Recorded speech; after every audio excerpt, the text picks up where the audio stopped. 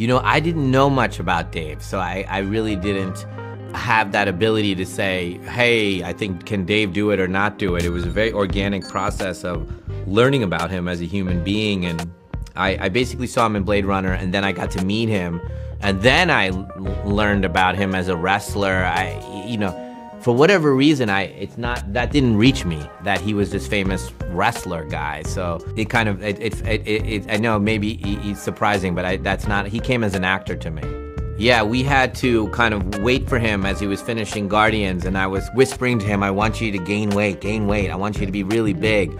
So if you watch Guardians, you probably see him gaining weight in that movie. He's just like, he gained like 20, 30 pounds, and at the end of that movie to come do Knock at the Cabin, and a super dedicated guy. We would rehearse, virtually while he was on the set of Guardians, and then he would rehearse with all the actors.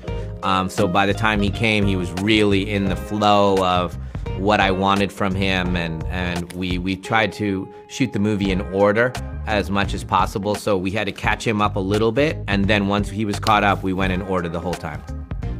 Wow, I tend to have a philosophy of coming, that you have to be very clear about what's important to you, your value systems, because you're making so many important decisions and you don't want to be pulled or pushed by your insecurities. And when I can think back on the couple decisions that movies that I wish I had said yes to. One was a book and one was something that I wrote, and I wish I had said yes to both of those.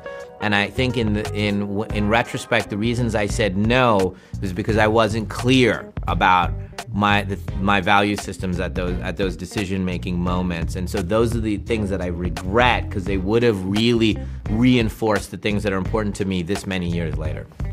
It's super relaxed. I'm really relaxed. If it doesn't work, it doesn't work. If there's a big part, which I love to do a bigger part, it's great, but I'm not gonna jam the movie at all. Whatever feels right for the movie. And sometimes it's a small little thing, sometimes it's nothing, and sometimes it's a bigger part.